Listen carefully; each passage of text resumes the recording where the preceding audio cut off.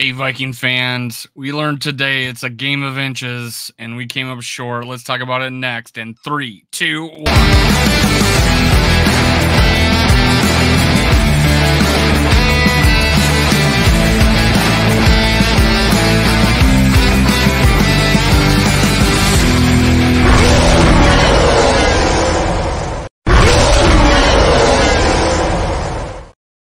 Gather around, Skull brothers and sisters. This is Skull World, brought to you by Minnesota Sports Talk. I'm your host, Dave. You can follow me on Twitter, TikTok, and Facebook at Skull World.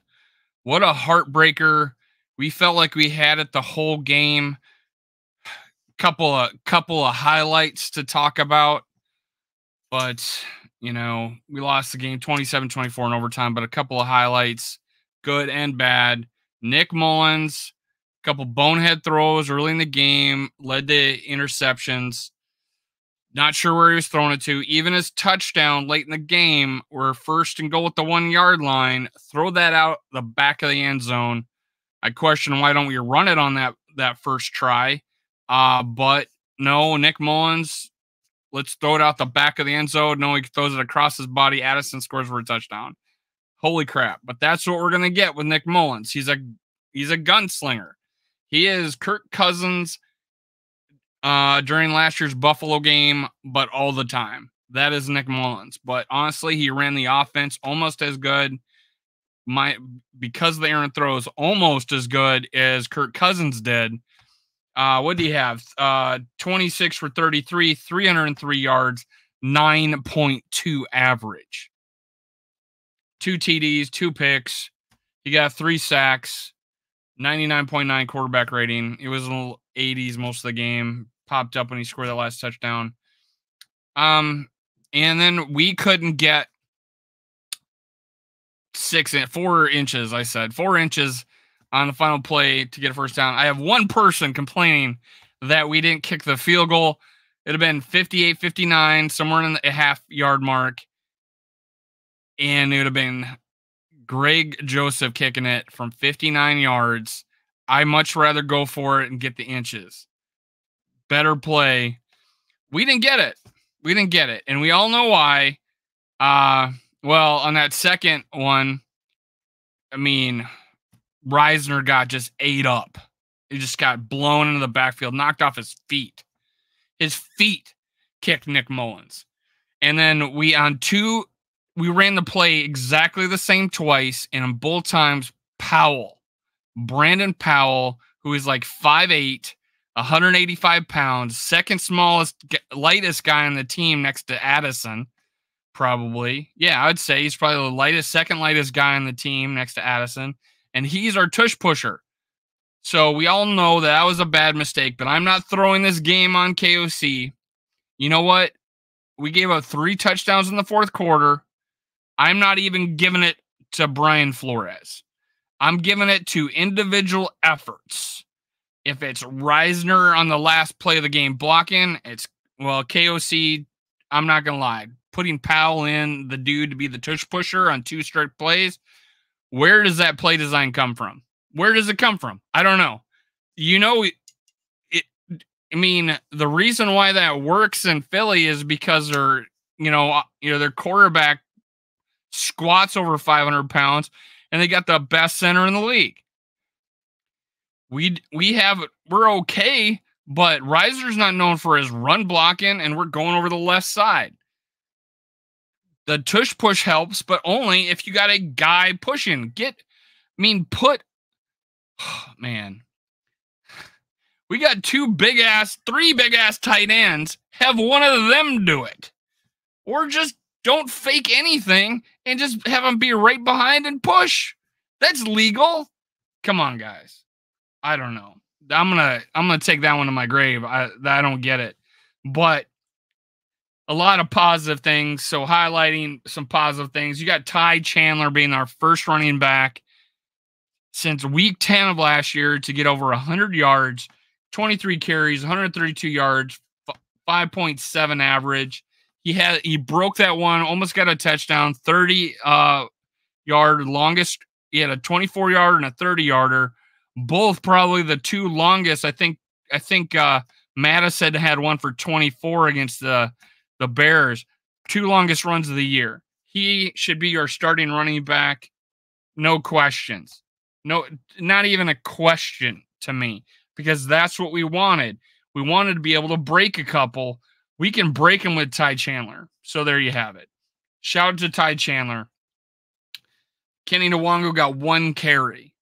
1 carry. Nick Mullins, 6 carries. A few scrambles, right? Jordan Addison, 6 receptions for 111 yards. Great day. He's back in business. Got 2 TDs. He went from 6 to getting none the last 5 weeks to getting 2 in 1 game when we put a new quarterback in there. What a transformation. Justin Jefferson had a great game. 7 catches for 84 yards. And whoa, those catches were great. Great catches. You notice Mullins threw a more catchable ball. Didn't hang him out to dry. He hung nobody out to dry in this game.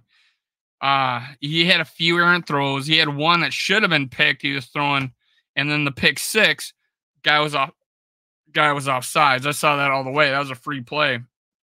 But yeah, he's gonna make mistakes, and hopefully he gets a little more comfortable next week. He doesn't make as many, but we have an offense with him. If we go to team statistics right now, let me talk about the players first. I'll go to team statistics, but TJ Hawkinson, 6 for 63. He was going to be my big stud of the week. He was up there, right? He's 3rd on the team, 4th if you count Ty Chandler. Ty Chandler had another 25 yards receiving on 3 catches, 8.3 yards. Josh Oliver, that's the guy you should be tush pushing with. Johnny Munt, KJ Osborne. On their side, they didn't run the ball at all. 22 for 80 yards, 1 TD. Jake Browning, 324 yards, right? And most of that was in the second half. Most of it was in the 4th quarter. Cameron Bynum, 9 led us in tackles. Ivan Pace Jr., 9 tackles. He didn't get a tackle on Mixon at the goal line on 4th down. They scored a touchdown, tied the game, kicked a field goal, tied the game. That could have been a stop. It could have been stopped. Does Hicks miss that tackle? Does Hicks miss that tackle? I don't think he does.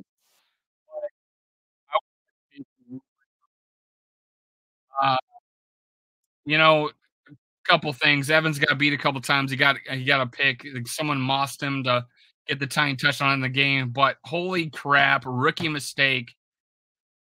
Mikael Blackman, who leads the game with 1 tackle, absolutely abandoned the play that Evans got mossed on at the goal line. Literally he was a conscientious observer on that play. Mekhi Blackman watched the play. He thinks it's going out of bounds or it's going to be incomplete. He's celebrating before it freaking happens, just standing there watching it and lets it happen. That's why I'm not blaming Brian Flores on this, because there was individual efforts. And honestly, Browning had a couple crazy good throws that allowed them, allowed it to happen. Right. So get a lot of credit to Browning, who is making this his personal vendetta after he beat us. You shouldn't have cut us. He yells into the camera. He was letting out all his feelings in the post game. But hey, it happens. It happens. It's the NFL. But yeah, Jake Browning's happy. Brian Flores, I don't see too much wrong with what he did today. There was just, his zone was a little soft. I think, 3rd and 24, you give up a first down easily. How is that guy getting that deep and that wide open? I don't know. Harrison Smith, I think, led a guy behind him. Thank God he overthrew him. So honestly, a lot of individual efforts on defense cost us this game. We played well enough to win most of the game until the 4th quarter, right? Most of the way, we played pretty hell of a game. We gave up 3 touchdowns in a row, I think, if I'm not mistaken. I don't know, guys. Things we got to fix. Turnovers. We lost the turnover battle again. Running game was there, awesome. Passing game was there. Just mistakes by Mullins. Would Jaron Hall play any better? I don't know. I don't think he's as willy-nilly with the ball as Mullins is, but hey, Mullins can play football, and I'm okay with him. If he does another throws what should have been 4 picks the next game too, then yeah, let's talk about getting Jaron Hall in there. But I think our offense played great. There was a couple individual efforts of getting sacks, getting us behind the chains, a few dumb penalties like